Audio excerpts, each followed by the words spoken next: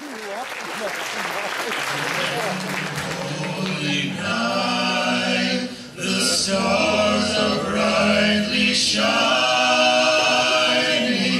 It is the night of the dear Savior's birth. Long lay the world in sin and error pining, till he appeared and the soul felt its worth. A thrill of hope, the weary world rejoices, for yonder breaks a new and glorious morn. Fall on your knees, oh, hear the angel voices, oh, night divine,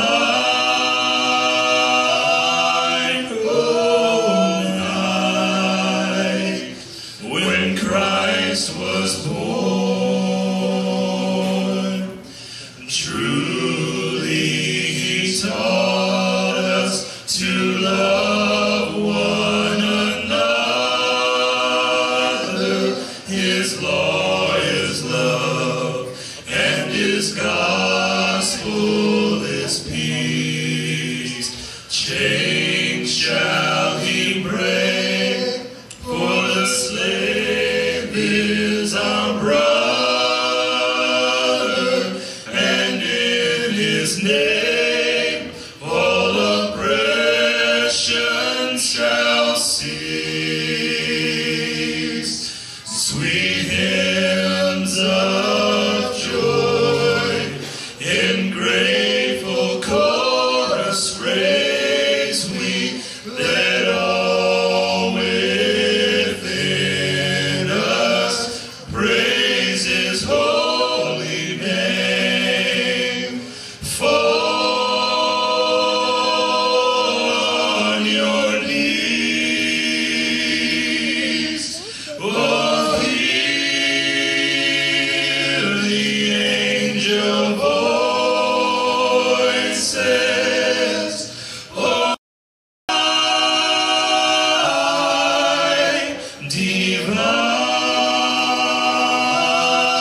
oh, night when Christ was born. Oh, night divine, oh,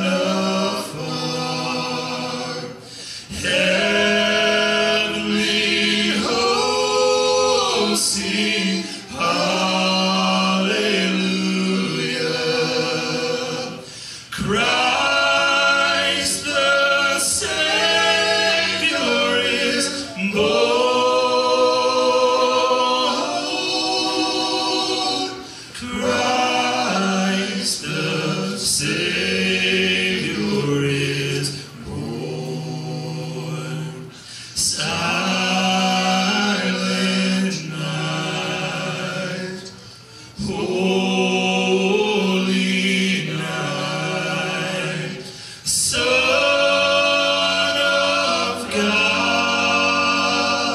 love's pure light, radiant beams from thy holy face, with the dawn of redeeming grace. Jesus, Lord, at thy birth.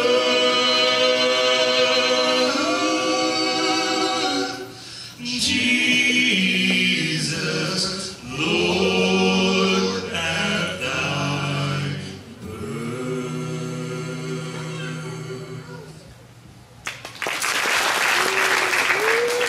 Thank you, guys. Welcome, everybody, to our Christmas Eve 2013 service. I'm Bill Lockman, the pastor here. This is my wife, Love. She's the children's pastor here. And we have definitely got a full house. There's an overflow room over here on the right that has a big screen with a projector, couches in there to lay on. So if anybody else comes in, I'm sure the seats are all gone. Thank you so much for being here tonight. We're going to have fun tonight. Jesus said, I have come that you might have life and have it abundantly. And he said, I've come that you might have joy. And in the Gospel of John, he says, I'm going to give you my joy so that your joy would be complete. I've often said that as I grew up in the church that I grew up in, we would have a candlelight Christmas Eve service, a choir cantata at 11 o'clock, and my mother led the cantata, led the choir for 32 years. But when a kid was all excited on Christmas Eve, and you would go into the church, you'd see your friends, it was all hush-hush, you couldn't talk. You had to be real quiet. It was all reverend going in, reverend coming out. And if you saw a friend a couple of rows away and you said, hey, Bob, hey, over here, they had the quiet police that were walking around and grab you on the shoulder, shh, shh. And if they saw you laugh, immediate excommunication from the church. So just joking about that. But I just thought it was so the reverse of the way things ought to be on Christmas Eve, especially for children. So when I got to be a pastor, I said, we're going to change that, at least in our church. So you will have fun tonight. You will definitely laugh and have a good time, and we're so glad that you're here. One of the things that a lot of people miss in the Christmas story in Luke chapter 2, before it goes on to the next part of Jesus' life, it says, Mary treasured all these things in her heart. And what that means is Mary knew that this was a sweet memory. So our goal tonight is to give you something that you can treasure in your heart that years from now will bring back a sweet smile of church and whose birthday it really is. So let's celebrate Jesus' birth. All right, in our church, what would a Christmas Eve be without a visit from the linebacker? Here at the National Institute for Student Ministries, we developed a revolutionary method specifically designed to bring a fresh awareness to the Christmas season. Merry Xmas, little girl. Merry Xmas. Oh, ho, ho. It may appear unorthodox, but the results are staggering.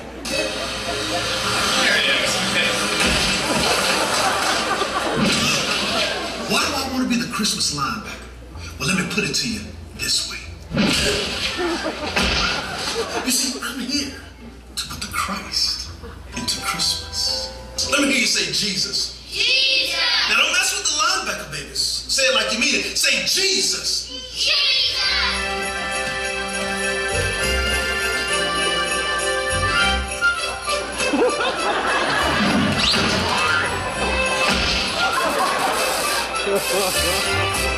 You see, when I hear Xmas, there's something that bubbles inside of me.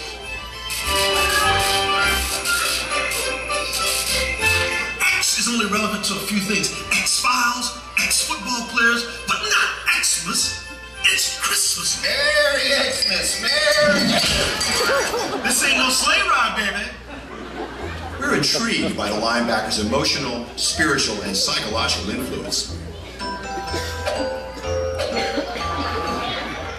Not to mention the physical impact. Yes, Christmas is all about sharing the love. Who wants eggnog? His theology? Well, it's impacting. You see, God didn't show up in a rocket ship. He didn't show up in a Cadillac. He showed up as a baby.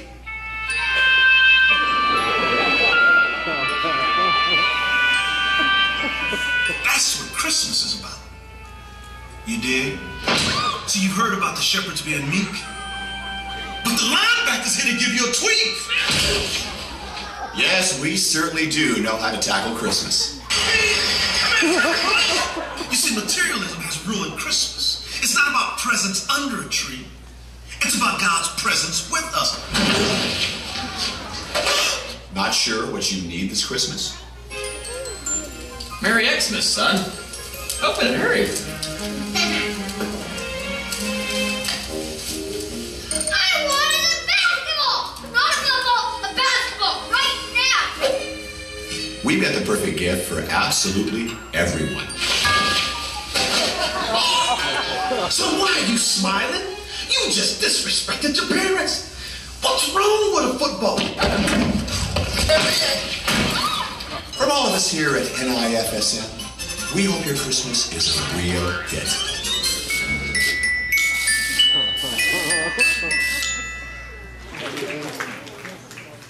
May I have your attention, please? As a part of Seymour Christian Church's 2013 Christmas Eve celebration, it is my pleasure to make this introduction to you. Please welcome the United States of America's Men's Olympic Synchronized Swimming Team.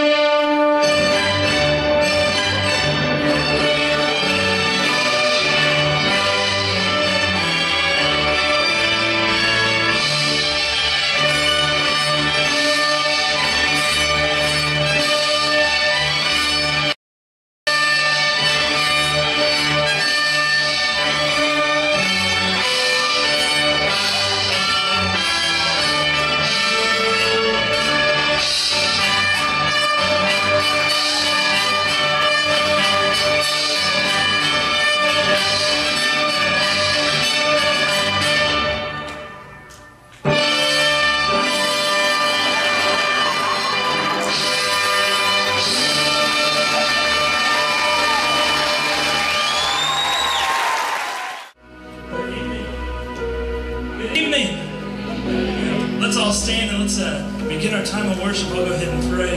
Heavenly Father, Lord, thank you so much for this night of laughs and family. And Lord, to come around and to focus on you tonight, Lord. This is why we come, Lord. So please focus our hearts and our minds this morning, or this afternoon, Lord.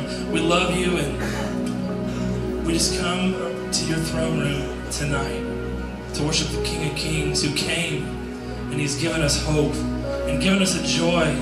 So Lord, we lift up our spirits tonight. We lift up these songs of praise to you, the Almighty King, who came and has given us the hope of an eternal life with you, Lord. We love you.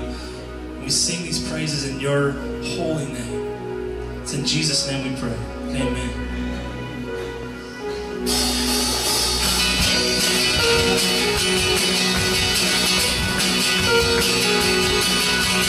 Joy to the world, the Lord is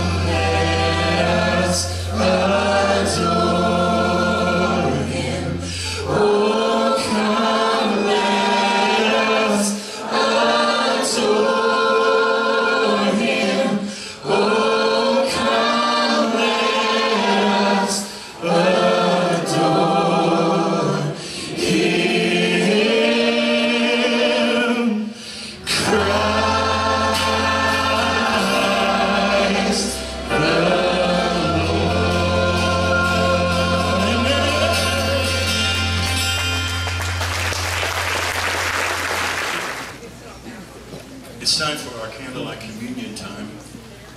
If you've been here before, you know that there are 4 stations up front. If you haven't, they are up here, 2 to my right and 2 to my left at the front of the church. 4 tables, and on those tables are the emblems for the Lord's Supper, the bread and the cup. The bread representing the broken body of Christ. We come at this time to remember that Jesus came at Christmas time, but 33 years down the road, He came to die in our place that we might be free forever. And so we celebrate that sacrifice. The bread representing His broken body, the cup representing His blood. And our communion here is open to everyone. What we're going to do next is that communion time. And if you've noticed, there's not as much room at the front as we've had in years before. And the reason for that is just simply to make more rooms for seats. We took a lot of seats out in the past to make room up here. So we want you to come up with your families. Here's kind of what's going to happen.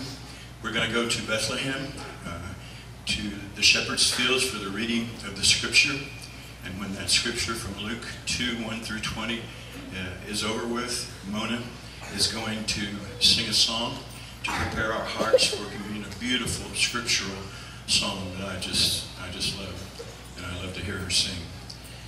And when that is over with, when Mona's song is over with, Kyle's going to start some beautiful background music, and at that time, we just ask you to come, take your time, come with your family. When one table is clear and another family goes back, you guys come up, and we'll take this next, however long it takes, for you to come up and to have communion with your family.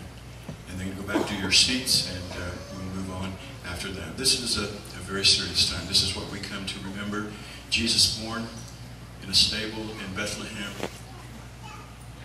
and then his mission to the cross 33 years later on a hillside outside of Jerusalem that we remember now. From Bethlehem, Luke 2. Here we are in Bethlehem, in the shepherd's fields just outside of the town.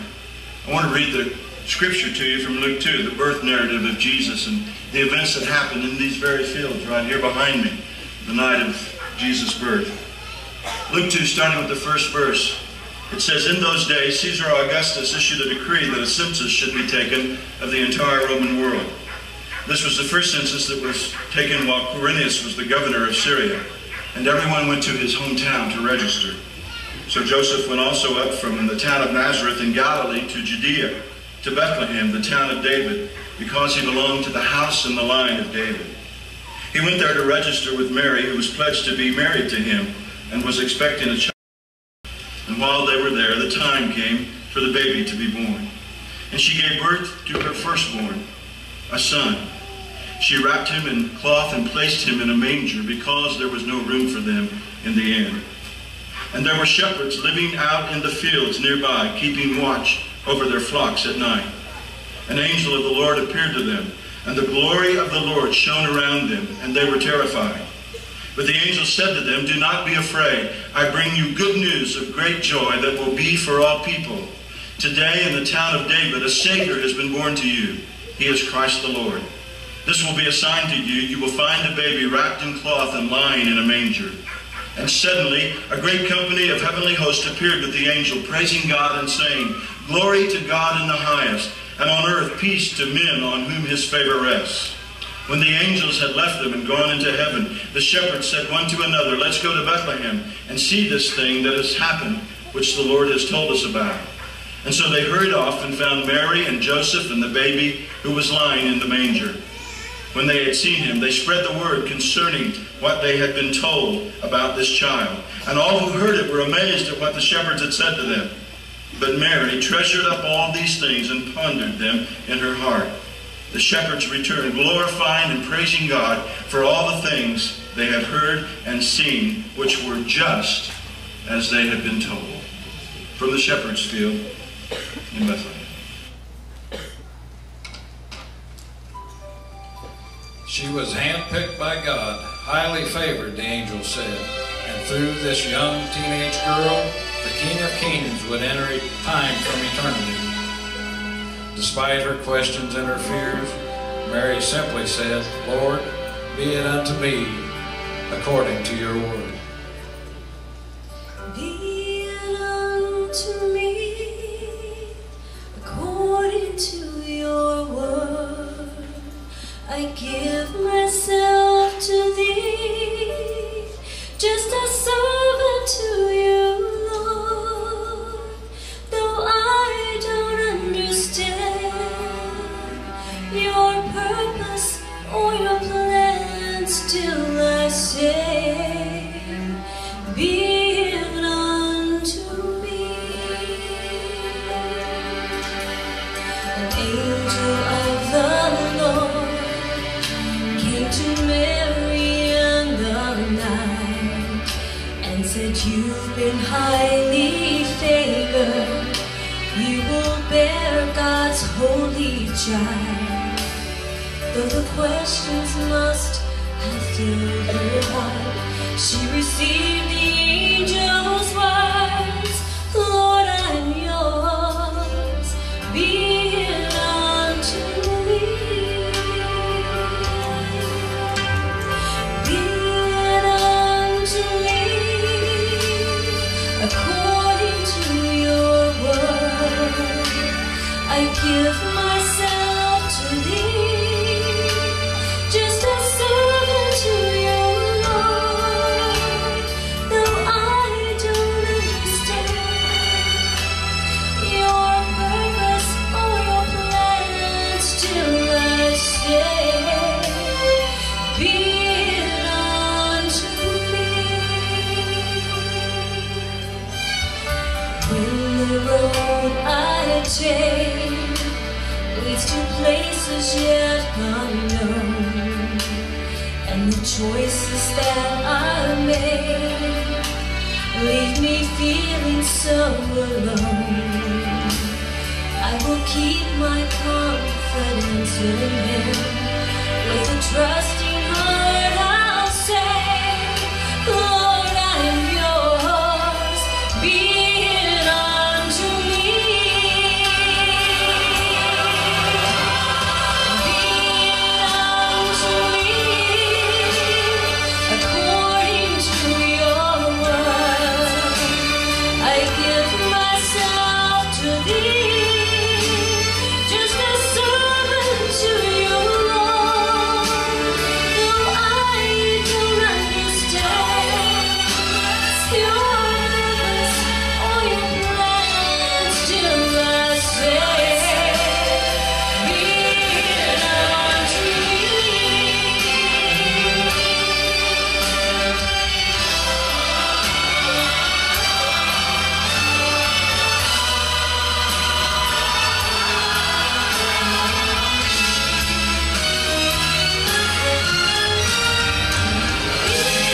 Unto me,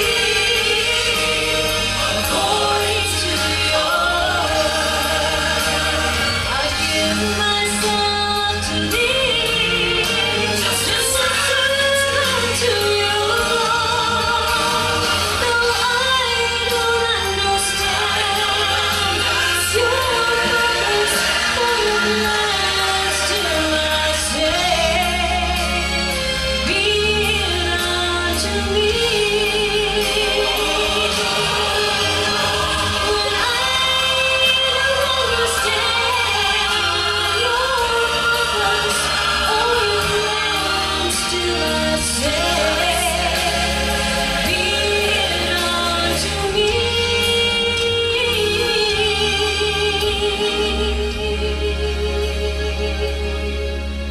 You'll always say,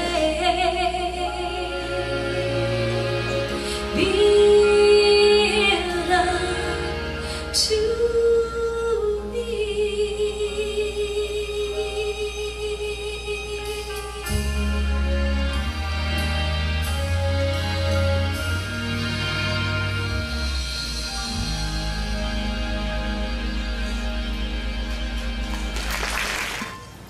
It's time for our candlelighting service. If you notice, you weren't given a candle when you came in. We got a different kind of candle for you. We're going to pass those out to you now. There's going to be a bag passed down your row. These are all pre-counted out for each row as we go back. And so if you'll just take one, pass the bag down until it reaches over here, and then just stuff it in underneath.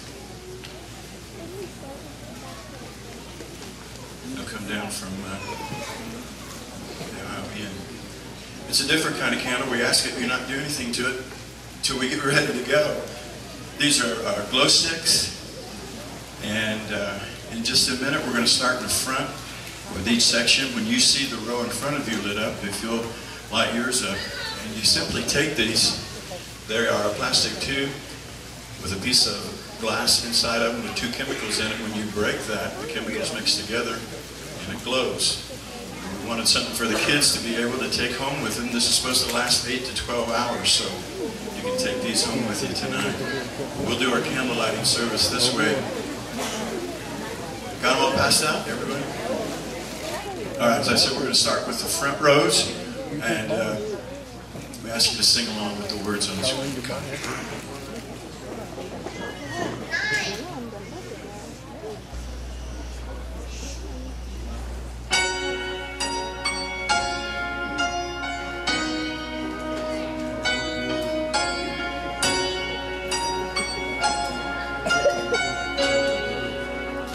Rose, go ahead. There is a candle in every soul, some brightly burning, some dark and cold. There is a spirit who brings the fire, ignites a candle, and makes his home. So carry your candle, run to the darkness, seek out the hopeless, confused and torn. Hold out your candle for all to see it. Take your candle, go light your world. Take your candle and go light your world. Frustrated lover, see how he's tried to light his own candle some other way. See now your sister, she's been robbed and lied to, still holds a candle without a flame. So carry your candle, run to the darkness, seek out the lonely, the tired and worn. Hold your candle for all to see it. Take your candle, go light your world. Take your candle, go light your world. We are a family whose hearts are blazing, so let's raise our candles and light up the sky. Praying to our Father in the name of Jesus. Make us a beacon in darkest times. So carry your candle, run to the darkness, seek out the helpless, deceived and bold. Hold out your candle for all to see it. Take your candle, go light your world.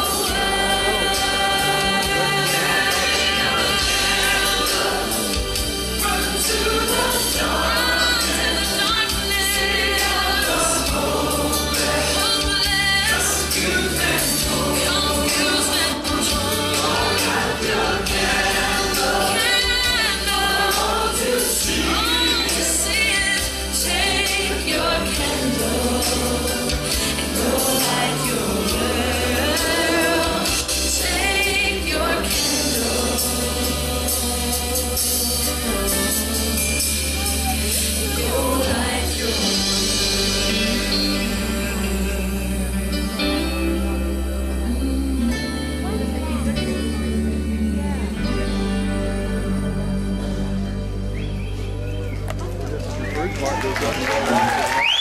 Remain standing. Aaron's going to lead us in Silent Night.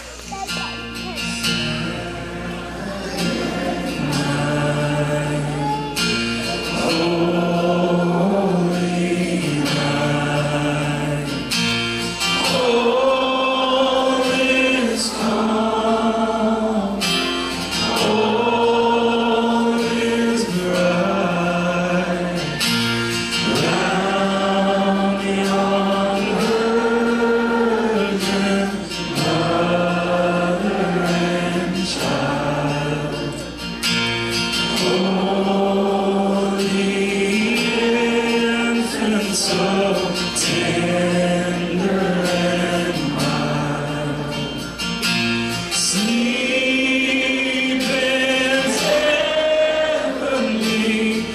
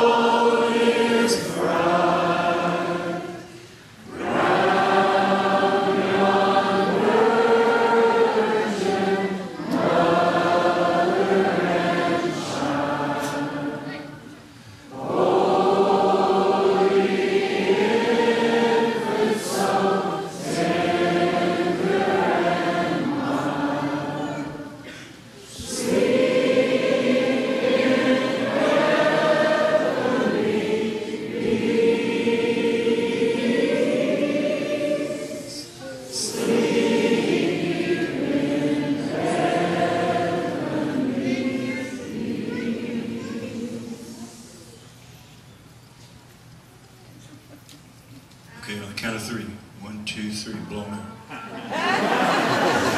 Maybe sing. Here's your phone.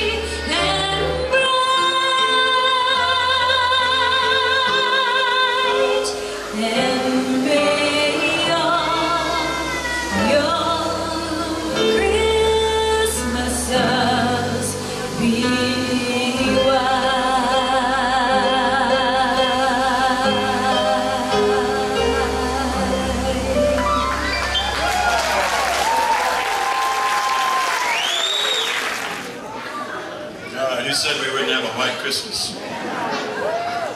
We got one other thing to do before you go. We've got another bag to pass out to you. They're going to come down your road just like they did before, and there's two things in there. If you'll take out a party hat and one of the blowers, we're going to have a birthday party.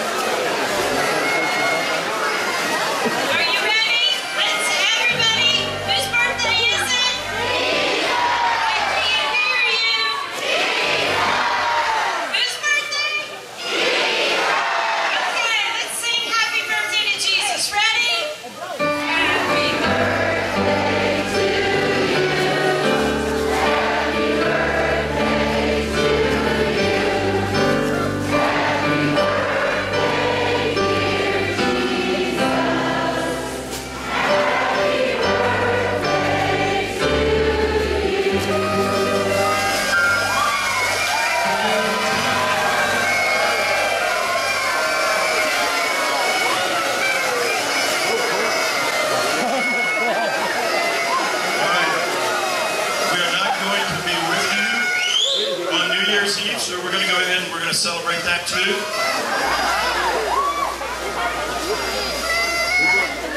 Kyle, if you can take us to Times Square for the countdown.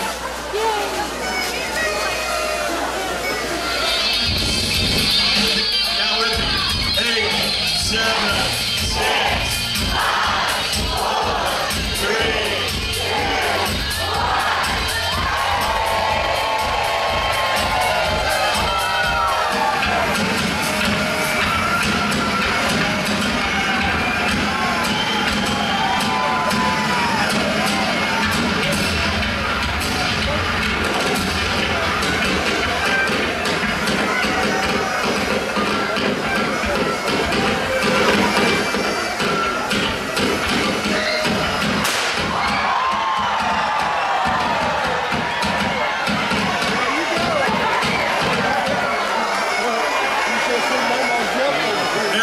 Happy New Year. Good night, everybody. Thank you so much for being here. We love you.